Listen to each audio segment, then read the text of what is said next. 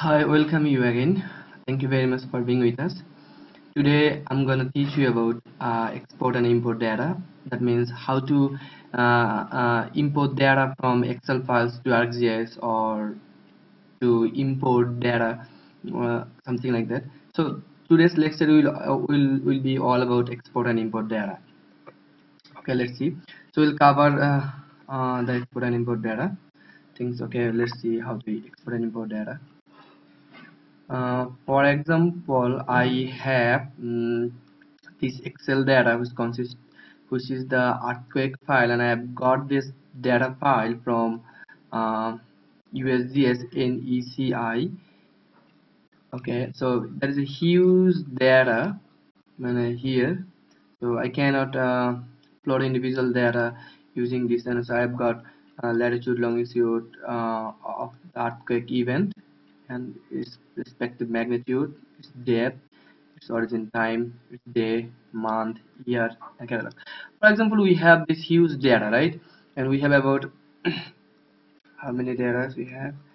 We have about 350 data. So we cannot plot this data individually, right?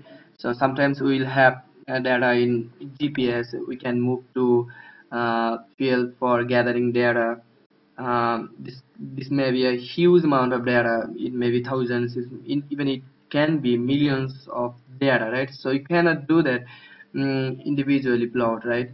So what you have to do, you have to uh, import this data to ArcGIS and this process those data and then analyze. Okay, so this lecture will all about how to import this data to ArcGIS data to ArcGIS, and how to process and how to project this data.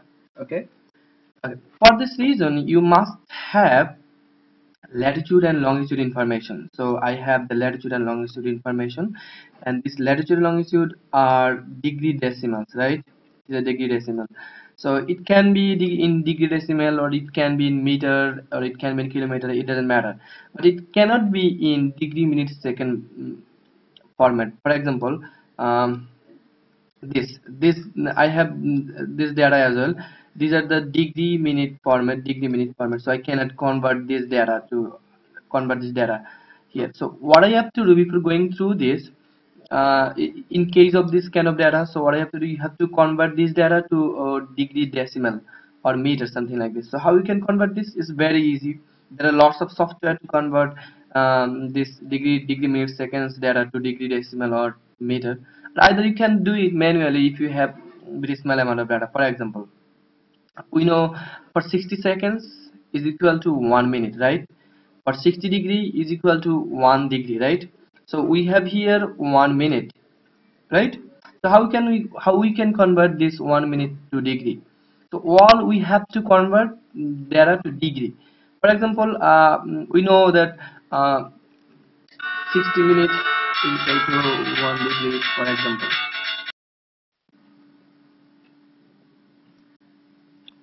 Okay, sorry. I'm sorry, I've got a call.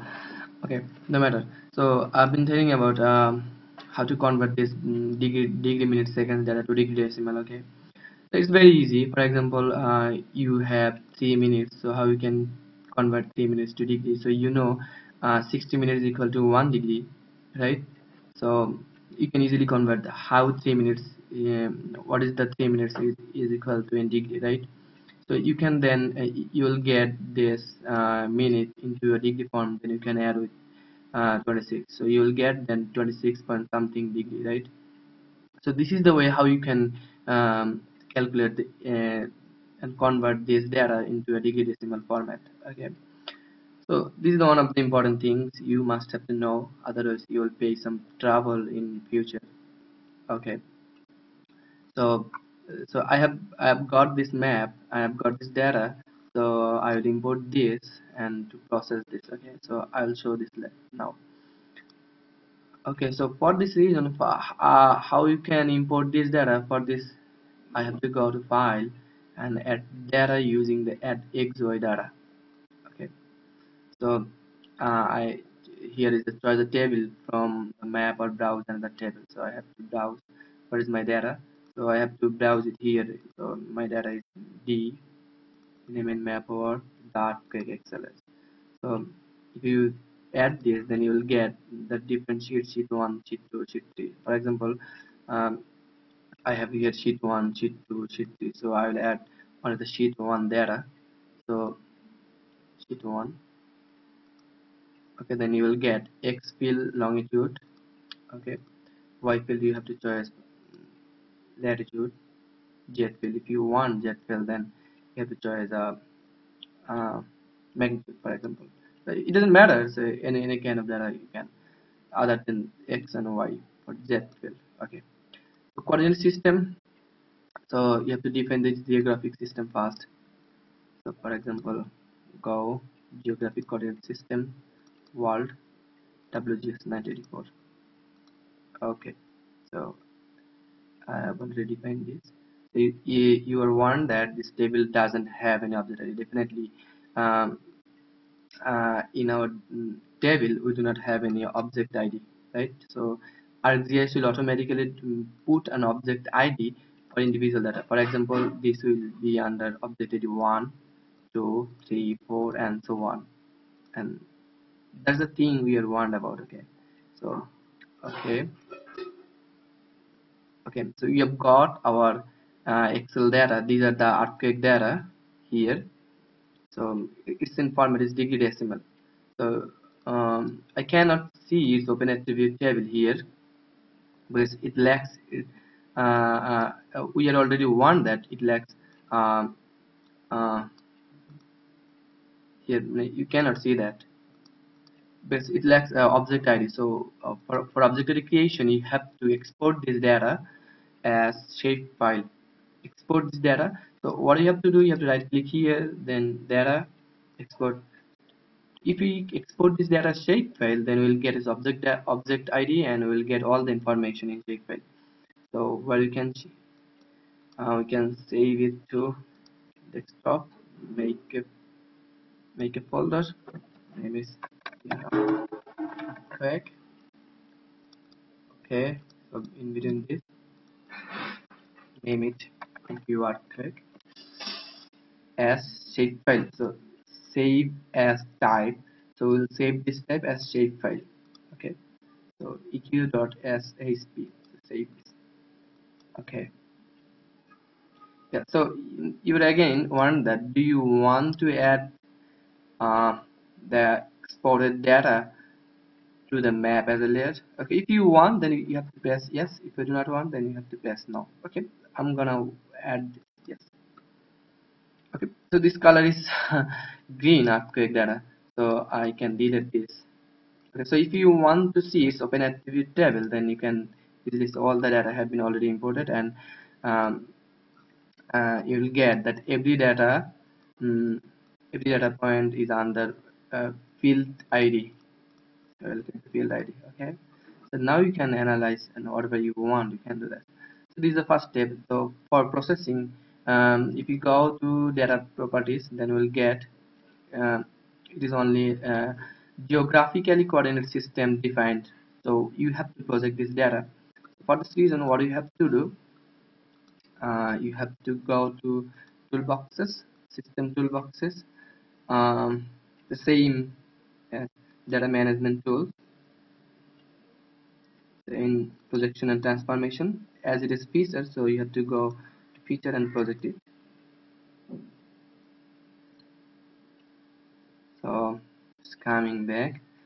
Mm, Generally we do this the same procedure for GPS data import. Okay, so input this earthquake. Its input coordinate system is defined. This is WGS. This is output coordinate system would be our UTM, projected coordinate system, UTM, WGS 984. As we are located in northern hemisphere, so in the projection and coordinate system class, we have said that in UTM zones there are several zones. So in this zone we are located 44, 46 zones. So we can select 44 zones. Okay, 44. So it's defined. So if you want to save, then we can go to desktop, same folder, archive. So if you make a file, pro projected data. Okay, let me tell you one thing, that you shouldn't put all the geographic coordinate system. That means the non-projected data. You shouldn't put all the non-projected data with projected data, because sometimes it will make some confliction. Okay, conflict. So you have to put those data, or save those projected data separately, other than non-coordinate system. So I made a projected data name folder for projected data. So if P here, projected for unification, I do always use P for projected data, and for non-projected data I do not use this. Okay, so P, let us say you want this. Okay.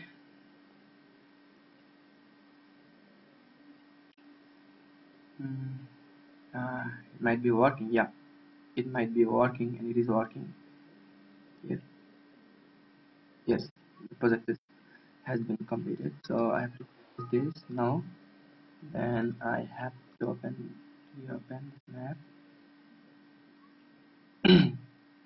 Sorry.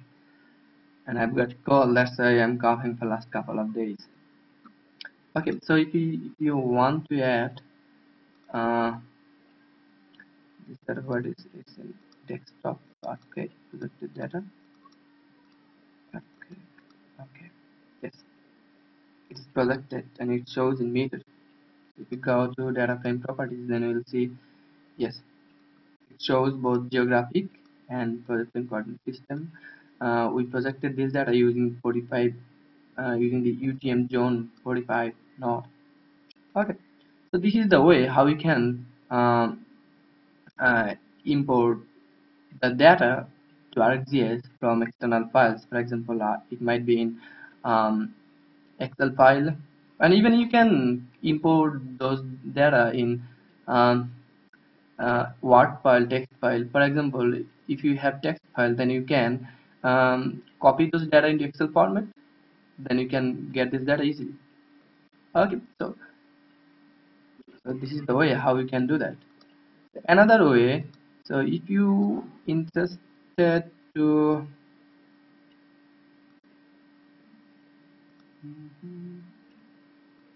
so this is the way you can do that. Okay, for example, if you want to interest to copy this data only, then you can copy selected, all the data will be copied here, then you can copy it to Excel file. Yes, it's copied new. Okay, so you can do that in same way in ArcGIS. So if you want all, then what you have to do, um, you have to copy all the data. For example, this the data has been copied, selected, selected, then you have to right click here and copy select. Okay, copy selected, you can right click here. Yes, yes, all the data have been copied here. So this is the easy way how you can import data to ArcGIS, or how you can export data from ArcGIS. For your convenience, this is a very important thing while you will do work with a huge volume of data. Thank you very much for being with us. I hope uh, you enjoyed this lecture and you understood what I tried to make you understand. Next, in next lecture, we will see how to extract information from Google Earth, because Google Earth has uh, updated images of the Earth. So from this, how we can export or take from spatial data into our GIS format. Okay, thank you very much for being with us. Hopefully we'll see you again.